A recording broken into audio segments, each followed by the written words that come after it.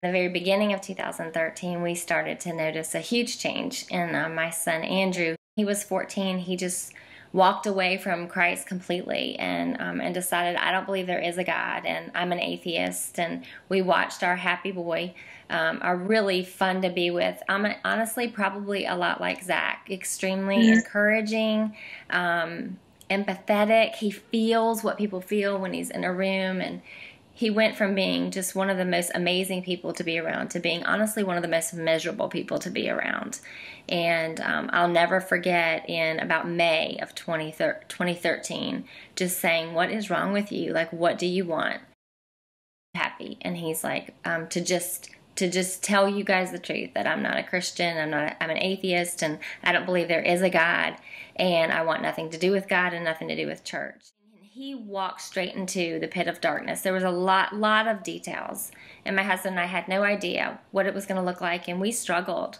But one night, I remember it was probably about a year ago, him coming in my room. I was all by myself, and him laying on my bed. And for the first time, I heard this concern and this fear in his heart. And he said, "Mom, what if I die? What if I get cancer? And what if I'm wrong? What if there is a God?" Me at all.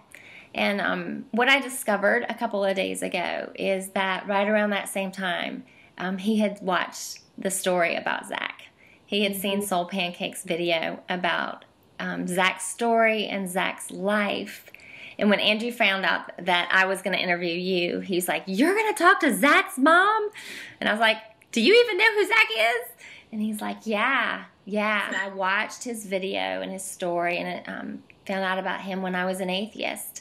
And he made me want what he had. Like, he made me want hope. And instead of me telling you the rest, I wanted to invite Andrew to join us. And he's been listening, so he's gonna pull up a chair. How are you? I'm good. How are you? Good. Very good. Thank you. It's so nice to meet you. It's nice to meet you too. I feel like you're like my second mom, kind of, you know, after reading your book. That's so cool. I want to go on and how Zach's life impacted you. There was definitely a happiness about him when I started watching that movie, and I really didn't know you guys believed in, and you guys were Christians, actually. Because it was Soul Pancake. But I just kind of watched it, and I saw this teenager who had such joy. He always had a smile. He always, I felt like he was living for something better. He was always focused on something that I don't focus on every day. And that's just kind of take every moment. And just now that I'm starting to see he was living in love in a way. And that was really changing for me. I'd never seen that before in a teenager. And it definitely changed my heart. And it caught my attention. It caught my heart. And it pulled me out of this logical sense, this logical mind, and just thinking about things analytically. And so I just kind of started thinking about, well, what if there's something more? Like, there's got to be a purpose to this, or else I could just die tomorrow, and there really isn't a big difference. Like, what's my purpose, really? And what happens after death? Like, all these different questions started to arise and come to the surface, and I began to realize that there's got to be a light, as the Bible talks about. There's got to be something better. There's got to be a hope. And I can't live my life like this really anymore, because there's darkness to it, really, when you kind of get consumed by that. So I'm so thankful for Zach and all that he really taught me, I guess, that video, and how much as he has inspired me.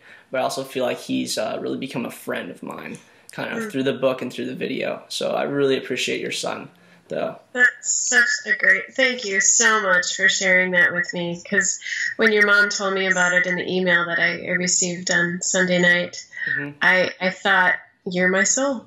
You're the one. You're the one that I was praying for. And so it's just, I mean, what an awesome, awesome thing to happen and to be part of on our end too. I mean, what an incredible thing to actually see you. So thank you.